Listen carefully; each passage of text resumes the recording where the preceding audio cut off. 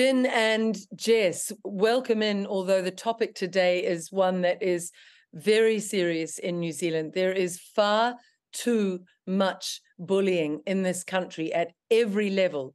There is bullying from politicians.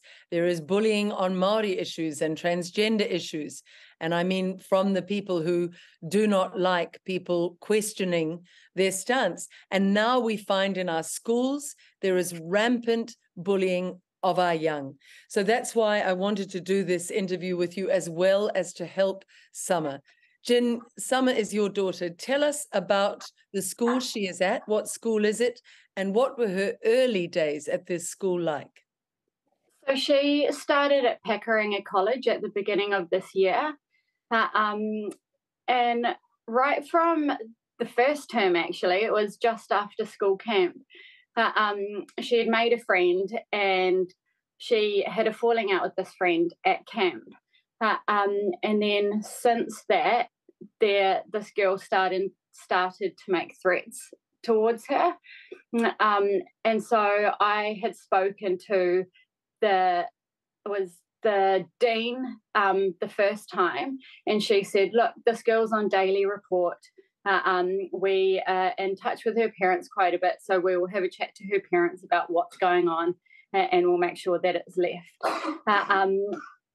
What sorts of threats? And just tell us all what daily report means.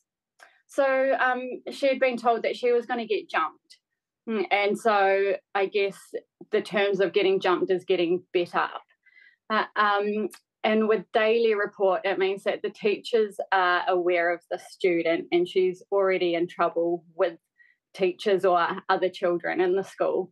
And she's got to check in with the deans every day. Okay, so this girl was already seen as trouble. But is this getting jumped? This is not something that was there when I was at school ever. Was it around when either of you were at school? No. You never had this. What does that mean? You mean they will come in numbers and physically assault? Yeah. So it is a crime. It's a crime to assault another human being. It is. Yeah. And how did Summer react to that early threat? She was scared, and so she had come to me and she said, Mum, I don't know what to do. This is what's happening. And so I said, well, this isn't okay. And so we went and spoke to the dean, and then the dean said that she would be in touch to let me know how things were going. However, I didn't hear anything more from the dean. And then it was probably a month or two later that another girl who was friends with the first initial girl started making threats towards my daughter that she was going to jump her.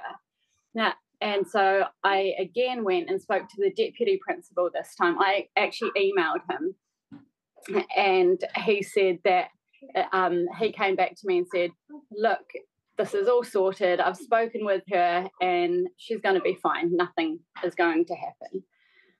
And then, it all stopped for probably a term. And then it all started up again. Just, it happened. She got better. The 20th of October. So a month ago, she got better. She got beaten up. And what happened? Jess, you're her aunt. Can you tell us how you've come to be involved? Yeah, well, Summer and I have a really close relationship, and earlier in the week Summer had messaged me to say that things were not going well for her at school, and so I went and picked her up and we spent some time together, and she shared some stuff with me, and I could tell she was really struggling. I just happened to be away the exact day that she got beaten up, but I mean, I'm a nurse, and, beating someone around, like putting someone defenseless on the ground, two girls against one, much bigger girls than Summer. She's like, they're punching her in the head, get her onto the ground, and they're punching and kicking her in the head. And as a nurse, I mean, that's a whole nother level to, like, you know, a little schoolyard scrap or something like that. That's like brutal assault. And, you know, if she'd been kicked in the wrong place, she might not be here now. This so shocking. Gin, is this how old are the girls in question? What age? The two girls that assaulted her, they were 14, and my daughter was 13 at the time. Is this based on jealousy, on trying to control Summer and she won't do exactly what they say? What is their reason for doing it? Or are they just completely incapable of controlling their impulses, these girls? I think part of it is it's a kudos thing. If they attack other people, they become the strong people. And I think they just pick on people who are weaker than them. And so that, I guess they just saw her as a target. Part of it, apparently the reason behind these girls beating her up was there was another girl who thought Summer liked her ex-boyfriend. And so this girl asked these two girls to jump Summer because of it. I don't even like the term jumped, because it should be called what it is, the crime of assault. It is an assault, and jumping somehow makes it less serious. How serious, Jess, getting back to you as a nurse, how serious were her injuries? This little 13-year-old girl. Well, we took her to the local A&E, and she was diagnosed with a head injury from an assault. And because she was having blurred vision, dizziness, all that kind of stuff, they referred her on to Middlemore Hospital. So she had a CT scan at Middlemore Hospital. And they also, you know, reiterated that it was a head injury via an assault. And Summer's still got the ongoing physical effects of that concussion to this day. With what? With headaches? With headaches, with blurred vision. The right hand side that she got kicked in the head on, her hearing is not as good as it was. But what about the emotional flow on? Gin, can you talk about that? What has that been like for this young girl? It's really been a roller coaster. Her confidence has been knocked. She hasn't been. She's only done 2 full days at school since. She during lunchtime she can't do lunchtimes because it's just too much anxiety. She's just too scared to be around people. And then she hasn't been sleeping properly at night. It's just she doesn't want to go anywhere by herself. She's scared of even being at home because the girls know where she lives. And there's been ongoing threats since the beating. It's been scary for everyone. And I've been staying with Jen and Summer and Michaela I did for a week, just as an extra adult for support, because the girls were threatening Summer with another beating, and that next time she wouldn't, quote, see the fucking light of day again. And then this is horrendous. I just have to stop you there. So they did this to this 13-year-old, 2 14-year-olds. What on earth were the police and the school doing? Surely the police were called in straight away by the school to charge these girls with assault. No, they didn't even call Jen in to tell her what had happened. This is horrendous. You need to take the country through what happened. All right. How did you find out, Jen? So Summer had sent me a message and she said, "Mum, I'm not feeling safe. These girls are threatening me again." I've been to the deputy principal and he spoke to, or he said to me, "Look, I need to go to class. Your dean knows about what's gone on in the past, so go and speak to her." And then so Summer went to her office and she said to Summer, "You've got the wrong socks on. I don't like your shoes and your skirt's too short, so I'm not going to have this discussion with you. Go back to the deputy principal. The dean said this? Yeah. Yeah. Can we name this woman? Mrs. McKay, I think it's Colleen McKay. Why on earth would Colleen McKay say that when a girl has come to her scared and needing help? I have no idea. And especially when Colleen knows that these threats have been ongoing throughout the year. I mean, it's not just a one-off isolated event that someone's come and talked to her about. She knows the history, but she didn't want to know. Have you been into her office since? I haven't been into her office since. When I did speak to her the first time, it was just in the hallway. It wasn't in her office or anything. It was, just in the hallway at school, outside the school office, I guess. And what did you say to her? That was the initial time at the beginning of the year. And right. I would have been right in her office, Jen. How did you hold back from a woman charged with keeping children safe at school doing that? Dereliction of duty. Colleen McKay, if you wish to talk to me, please write to me, liz.gunn@freenz.org. But this is where bullying is allowed in this country.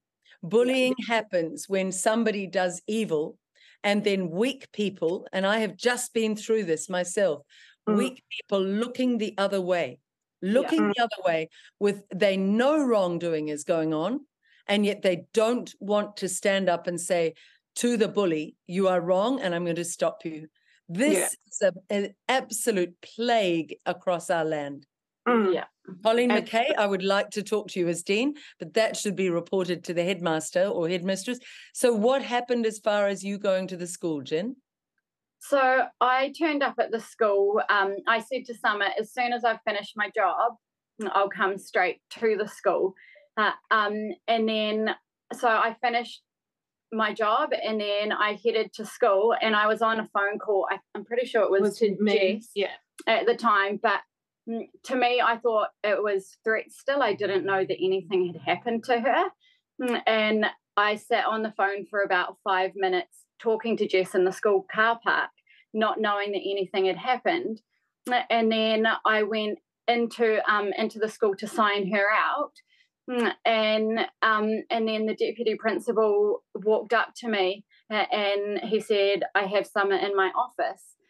And so I followed him back to the office and Summer was sitting there and I still had no idea. And he just said, there's been an incident. And I said, well, what do you mean? And he said she was attacked. And then he went on he asked Summer to move out of the office and he showed me video footage of what had happened. And I was just wait a minute. Some other students had filmed this? Yes, it had been filmed by multiple students. We've seen five different angles of.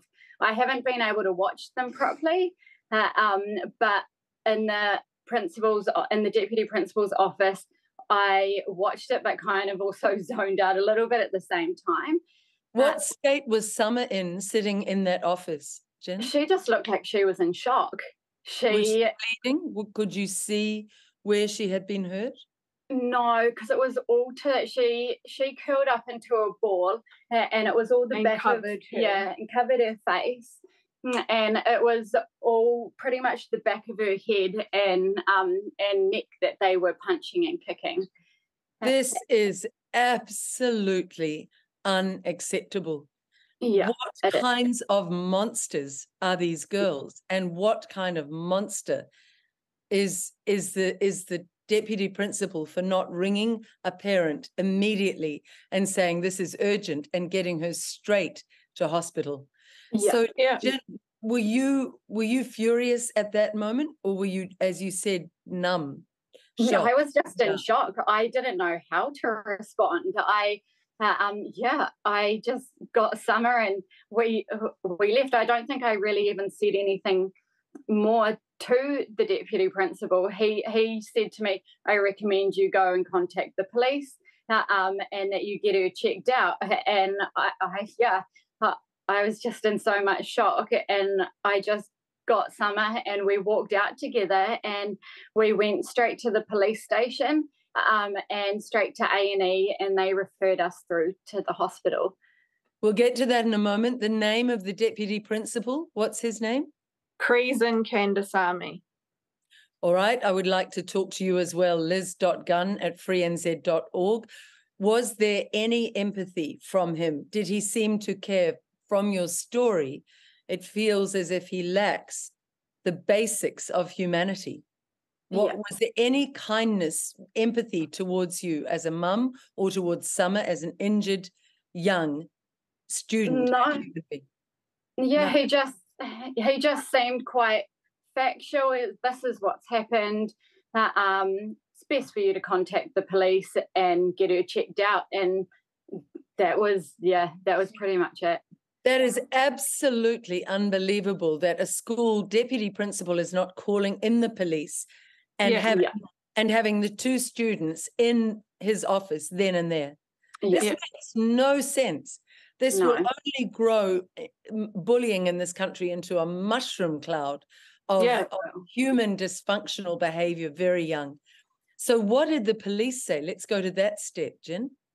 So I went to the local police station and made a report. And pretty much they were closing up just after we got there. So they took a quick statement and said that because it was a long weekend, that they would process the paperwork on the Tuesday, and we will hear after that. So they also, another layer of lack of humanity, lack of real care. They were more interested in going away on their long weekend than caring for a young girl. Yeah. What has happened to our New Zealand society? And so I know. What did you do? Did you then took her home and you took her to the hospital? What was the care like there? We took her straight to A&E, and we waited for it was 3.5 hours to be seen.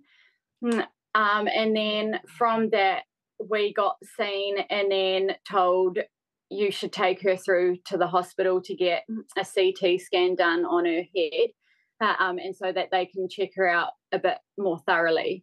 So we went from there to the hospital, and we got seen a lot faster at the hospital, and they took us through to a room after about 15 or 20 minutes of arriving, and just started doing tests on her, and we got discharged at about 3:30 the next morning. And what was this young girl, this beautiful young girl, Summer, what state was she in through all of that elongated trauma? She was just exhausted, and I think still just pretty numb and shocked from what had gone on. It's really, it's taken a massive toll on her. Jess, at what stage were you called in? You said you were away. I was away. Gin contacted me on the Friday when they were in not the hospital, the local A&E, and I came back the next day so that I could help support Gin and Summer and Michaela, and I guess because Summer was still getting, while she was sitting in the hospital, getting threatened by these same girls in the Pakuranga College group chat, saying that they're going to knock her mum's teeth in, that when they do round number 2, she's not going to see the fucking light of day again. This is all ongoing while she's waiting in the hospital to be seen in the A&E, to be seen from a brutal assault that they'd already done. And so, I mean, it was scary. And we knew that these girls know where we live. So it was just, I mean, just hear Gin just sent me a video. She said Summer's being beaten up, and she sent me a copy of the video, and I just burst out crying. Like, nothing prepares you for seeing your own flesh and blood just beaten, lying defenseless on the ground, just beaten, and just with like no disregard for human life. And no one stood in to help her. No. Or everyone was just standing around filming, and she was just there, and then she walked off on her own. A girl started to walk with her and then turned around and walked the opposite way. And they were all applauding and saying, clapping and, encouraging, because it started out as a conversation. But the girls had obviously told all their friends what they were going to do, because everyone was videoing this conversation. And why would you video a conversation if it's just a conversation? And so you can hear in the videos them saying, hooker, hooker, and just like encouraging the girls to start punching her. And then, they're all cheering and clapping. And at the end, when Summer gets up and walks off, they're clapping. And yeah, it's just disgusting. It is absolutely shameful what is going on in this country. There is a really dark underbelly in New Zealand. And until these sorts of conversations are had and we face it and we make really stringent punishments is the only word I can think of. The minute a child does this to another child, that child should be taken out of the school by the police and held to account. So take us now, this makes me so angry.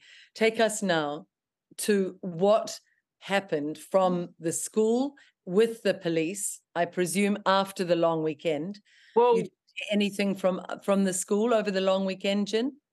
No, saying, how is our student? How is she going? I'm so sorry this happened. Nothing. No, and I sent an email over the weekend to the deputy principal, and so did I. Yeah, and so did our dad. Yeah, her granddad. And also, did Summer's stepdad send? No, it was just us three. Yeah. But the response that I got back from the email, it was poor. What was it? They pretty much just like didn't acknowledge a lot of what had actually happened, and they also I had asked them a few questions, and I had asked them about their bullying policies and procedures in the school, and that was completely ignored. I didn't get any response to that, and then he said the safety of our students is paramount, and so and he said Summer did come to me that day and say she was threatened, and I spoke to the girls, and those girls defied an instruction. And it's like, well, if somebody's been threatened earlier in the day, and they should have been suspended right from the word of the threat, Absolutely. not wait. And the Crees and Kandasamy said to Summer, oh, well, you'll be safe because there'll be teachers out monitoring. Not one teacher witnessed or viewed or saw Summer's assault. And there's probably in the video, there's probably 30 or 40 kids standing all up on the balcony. Like, surely a teacher would wonder why there's a crowd of kids, all cheering and whatever. I mean, we said, well, where were the teachers? And he said, well, we don't have teachers we don't have enough teachers to monitor everything. This is just a shocking state, because a lot of parents now are taking their children out of schools altogether. They are homeschooling in New Zealand, because not just the assaults on children, the bullying, the lax, poor standards of many of the teachers, but there's the whole sexualization of children. So Parents across New Zealand are saying, I don't feel my child is safe in a New Zealand public school. What happened as far as the headmaster? Did you go right to the headmaster, Gin? Past this deputy who'd shown that he doesn't care. What did you do? So I had also emailed the principal as well at the same time. All of us did. Yeah. As emailing the deputy. And I heard back from the principal. I got a phone call from him apologising on, I think it was the Wednesday, saying that he hadn't been at school for the last few days. Or he wasn't at school on Friday, and then he wasn't at school. Monday was a public holiday, and so I think it was the Tuesday he also wasn't there, and pretty sure it was the Wednesday. I'm sorry, Gin, but what an utterly pathetic excuse from someone meant to be a leader. He himself would have seen, if he was online, what was going on in his school, and he would have had many, many opportunities to send an email to you as the mother and apologising to Summer and asking how she was at the very least. What is his name? What is his name, Gin? His name is Michael Williams. Michael Williams, the headmaster of Pakuranga. Yeah.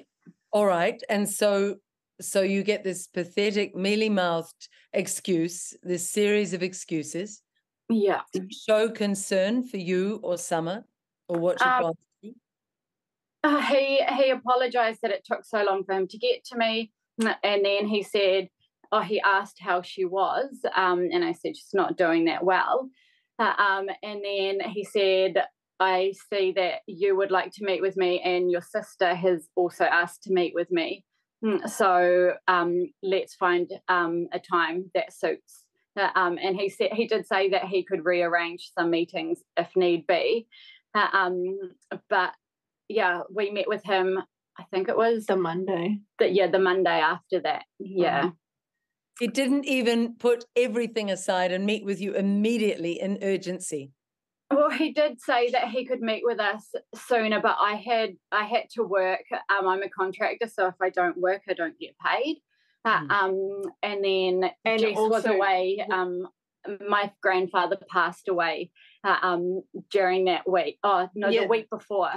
And it was his funeral on the Friday. The girls and I couldn't make it down. But Jess was heading down on the Friday, and I wanted her to have a chance to also speak with him. So we made it on the Monday. On the Monday. By this stage, what have you had from the police, either of you? I don't think I had heard from the police at that stage.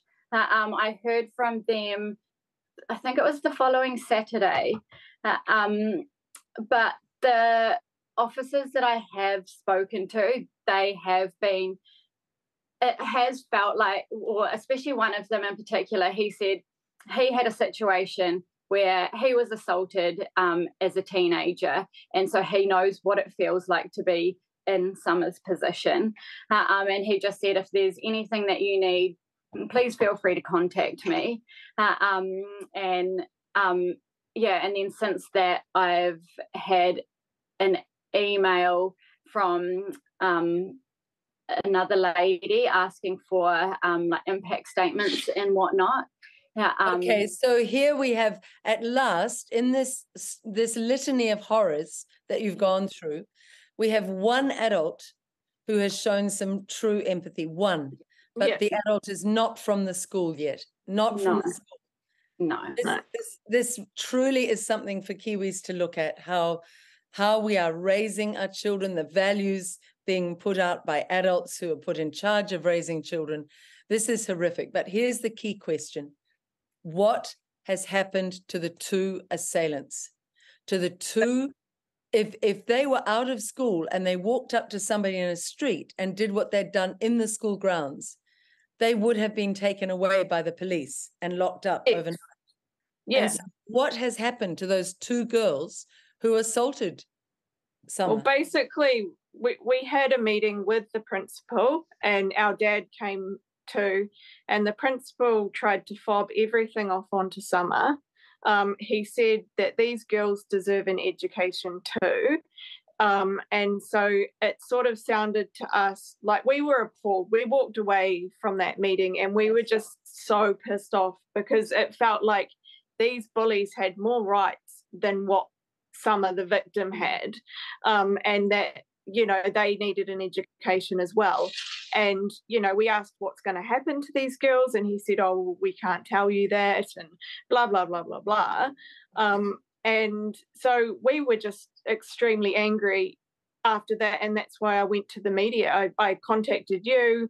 I contacted the media. I'm like, something has to, I mean, this isn't okay. I mean, yeah, it's disgusting behaviour from a principal as well. And did he show any care for Summer?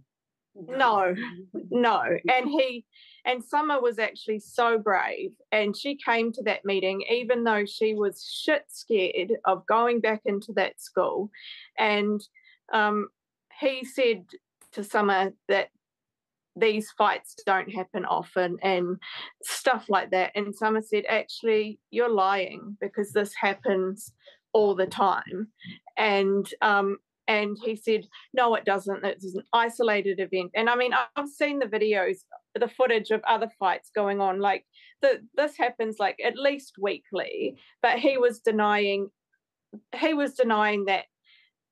Basically, he was just denying everything and putting it back onto Summer. And so we just left just absolutely disgusted and appalled. And we did actually find out from the police that after, because we went into that meeting on the Monday morning, and the police actually went to the school on the Monday at some stage after we'd been in, and that's actually the only reason that the girls got expelled, was because the police actually went in there. Otherwise, the girls would still be at the school. Have the police laid charges against those girls? And yes. It's the police that have to lay the charges. Yeah, the police have laid, they've been charged with assault, common assault, and the police have been amazing, but the police, they've kind of said that their hands are quite tied, that they've done what they can do, and now they have to hand it over to youth aid. And there was sort of like, the officer was really like lovely when he said it and everything, but he said probably nothing's really going to happen with these kids, because the youth aid system is like as shit as the school situations. So there will be parents watching this nodding in horrified agreement, because I know there are other stories. I had a story of a young intermediate girl who was assaulted, and the mother went to the mainstream media. They were going to do the story, and then they pulled back at the last minute. Tell us about your experience with going to mainstream media. What happened there? Well, I emailed like everybody that I could find. I just went on and looked up media, and so I'd noticed that there was a lady that had done an article on the bullying that was going on at Howard College earlier in the year. So I got her direct email, but I never heard anything back from her. And out of the 14 places I emailed, Stuff got back to me, and they said, we'd like to do the story. And so, I mean, at least that was one good thing that the mainstream media has done. Give credit. Stuff has been horrendous, but if they did the right thing here, give credit where it's due. Yes, and I need to say, I am sorry. I apologize that I was not there earlier than now. No, that's to cover the story. With the election, it was just so full on. But what I totally happened with the Stuff story? What was the reaction to it?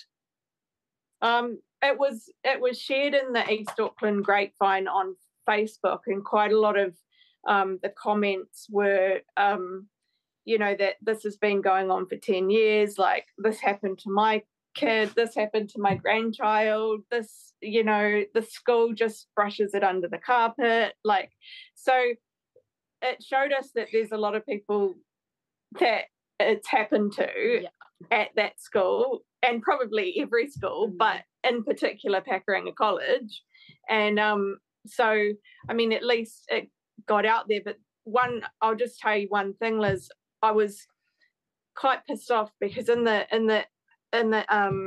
article, the journalist went to the Ministry of Education and asked them for a statement, and the Ministry of Education said, "Oh, we haven't had any complaints." So I sent off like an email to the Ministry of Education, saying what had happened and went through everything, and we just got a reply back that was just like, the Board of Trustees, you need to take this up with you need to take this up with the Board of Trustees. We don't deal with day-to-day running of a school. And I'm like, this isn't day-to-day running of a school. This is an assault. This isn't just like maths and English and okay, I can understand that they don't get involved in that. But if you can't go to the Ministry of Education, who the hell do you go to? It's all of this passing of the buck to someone else and looking away from wrongdoing. Yeah. I believe that you would have a case for suing the board of the school. Yeah. And I believe that there may well be a lawyer who will contact us, liz.gunn@freenz.org, if you're willing to take this case for the family and that would be sue that school. That would be incredible, wouldn't it? That would be incredible, yes. Yeah. They need to learn that it's not okay what has happened. And it would be a story that we could really build encouragement to other parents. So every time this happens, an assault in a school ground, the school board and the school principal in person should be held account. I believe we should have a look at the legislation for dereliction of duty, for failing in their duty of care. That is a tort that you could actually take them, and that could go side by side with the police taking it as a crime. Are there and the lawyers fact that out there who would take this case? Please contact me. Yes. Thank you. But the fact that they were even warned that morning by Summer that it was going to happen, and they just didn't do anything, you know, like that's just appalling to me. Like at the first sign of Summer as a kid that doesn't really go and talk to adults. So it was a huge thing for Summer to go to the deputy principal to say that she was scared for her safety. We know that Summer just doesn't do that. So she must have been shit scared to go to the deputy and then to get fobbed off from the deputy to the dean and then back to the deputy and then told, oh, everything will be fine. There'll be teachers on duty. You'll be safe. And then that happens. Like something should have happened it should have happened earlier in the year when the threats first started. But it shouldn't have taken an assault for, I don't know, I guess the school hasn't even really taken it seriously. It was just the fact that the police got involved and the school kind of had to take it seriously. But if it was left to the school, those girls would still be there right now. Then what would you say now on camera to that headmaster who just speak to him and say, is he a father? Do we know if he is a father of young people? I have no idea, but the response that I got from him, he doesn't have any empathy. It just feels like this is his job. He's there to get a paycheck each week. And that's pretty much all it felt like. That's the only reason why he's there. It doesn't feel like he cares about this children or their education or like the safety, not at all the safety of the children. What I would ask people is to write to the local Pakuranga newspaper. What is that newspaper? What is it called? It's the Hauken Pakuranga Times, and I did contact them, but I never got a response from them at all. I would love people watching this to write to the Howick and Pakuranga Times and demand that a local story be done on this school and that they come and interview you. They can get your number through me. And also write to the letters to the editor in that local newspaper. Now, tell me, have you been to see your local electorate candidate? Because this is where I know Morris Williamson used to be the local candidate out there years ago. For years he was there. But who is your local candidate now? Well, for Gin and Pakuranga, it's Simeon Brown. And then in our electorate, it's Christopher Luxon. Yes. I think Simeon Brown would be the one, because he has this school that is so dysfunctional in his electorate. I would go and make an appointment and see him and get back to me and let me know what response you get from him, because a responsible candidate would then want to see that the local schools are not allowing children to be deeply unsafe within his candidate area. And we'll do that. Let us know how it goes. Yeah. Gin, what is it you would most love to come out of the interview tonight? I just want a change in the schooling system. I want our kids to be able to go to school and be safe. I don't want them to go to school being scared of what might happen that day. The kids need and deserve an education without fear. It's just not. It's disgusting how the school system is. Yeah, it is disgusting. It's disgusting the whole leadership hierarchy across government and across the sort of deputized organizations from government. You know, the Ministry of Education is showing terrible leadership. The school itself is showing terrible leadership. It keeps filtering down from the corruptions at the very top. Yes, what would you like to come out of this interview? Most like to come out of this? I think, I want every child to be safe in school. I don't want any other auntie to have to go through what I've been through watching Summer getting beaten up. I want everybody to know that this is going on. I want everybody to know that the schools don't care. And I want something to change so that it is safe for children to go to school, that it is safe for children to, just be able to learn without living in fear. And I also want accountability from the people that should be looking after the children, the Ministry of Education, the schools. It just feels like there's no accountability whatsoever. So I want accountability for, the whole education system. It's disgraceful. I won't ask you two to say this, but to those two girls, if you watch this interview, I tell you this: when you do such grave wrongdoing to another human being, that will come back around to you in another form in your life. It's called, in some languages, it's called karma. But when you do wrong, as you have to Summer, and you have not put it right and come and said sorry and owned up to the evil you've done, you will suffer many, many times over what Summer herself has suffered. That's my message to those two ghastly bullies. Their lives will be blighted by their own wrongdoing, their own evil. I won't ask you to say any comment to them, but I would ask you, how is Summer now? Is she schooling at home? I know you said she's still having trouble with headaches and blurred vision, Gin.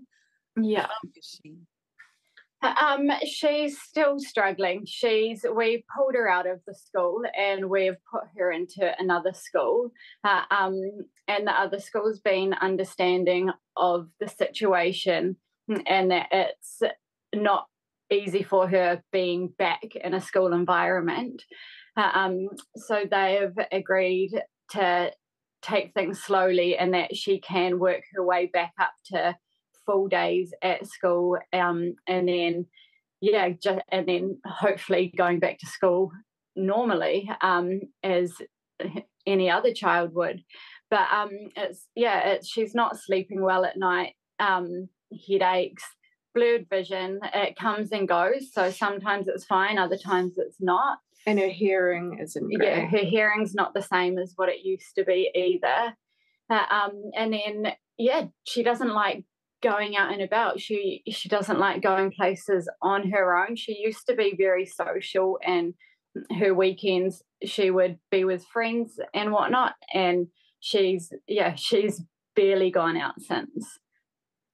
And I think also it's the emotional, like there's the physical stuff, but there's huge emotional stuff that she's dealing with. And, you know, some of the coping mechanisms that she's using to deal with that are horrific. But that's how she feels she, you know, yeah. But it's not just a physical toll that it's taken on her. It's a mental and emotional toll as well. This has been as harrowing as I thought it would be. In fact, in many ways, more so. We really need ideas in the thread to this interview, constructive ideas from people. How can Summer be helped? I have a very dear friend who's an osteopath, and I know that can help with head injuries. If you would like that, what would the people of New Zealand suggest for Summer? And what other Kiwis have gone through this and come out the other side? And what are the ideas you suggest, not only for this family, but for this country? How do we deal with such terrible paucity, lack of good leadership in our schools? I think that headmaster, the vice headmaster, and the deputy should all be sacked immediately by the Ministry of Education, immediately, and shamed, and never employed again in education. I agree. What else? Yeah. How can we support this family in New Zealand? Would it help if we raise some funds for you, Gin, for Summer, to be able to have a holiday with you? That would be amazing. And even just stuff with her changing schools. I've recently become a single parent, and just she needs an iPad because she used a laptop at Pakuranga, but at her other school they use iPads. So at the moment she doesn't have a device for school. I had enough money to get her one school shirt, and she's got a skirt, but she needs a jacket and another school shirt and a PE uniform. And shoes. Yeah, her shoes are getting holes in them, so she needs another pair of shoes. And that's even just the day-to-day stuff like that. Jen, it feels to me as if you also are in great trauma along with your daughter. Would that be fair to say? Yeah, it's been really hard. I'm just trying to take things one day at a time and support her as much as I can. And my other daughter as well, my other daughter's 11 and having to see all of this and what she's going through. And yeah, it's not easy. I just can't bear what has happened to this New Zealand. I cannot bear what kind of a country we've become. But please, New Zealanders watching this, will you show this beautiful family, this aunt, this mother, this daughter, and the little sister and the dog, will you show them what we really are, New Zealand? Please, will you put money into the account that we will put up as this interview finishes? Gin and Jess, please give Summer my love and tell her that whatever happens now, we will be there for you as a family. Keep us in touch with what is going on. Any money that comes into this account, we will put straight across into your account. And may the love that is still in this country restore your faith in some humanity. It's certainly not in Pakuranga College, but it is in this country, I still believe. Please keep in touch with me. Let me know how you go. Thank you, Liz, for what you've done. We really appreciate it. Yeah, thank you so much for your time and just listening and and taking us seriously and showing some empathy. You know, yeah. I feel really honoured to have been able to talk to you both. You're amazing, amazing, brave women. And please give Summer a big hug from me. Thank you. We will. Thank you. Thank you.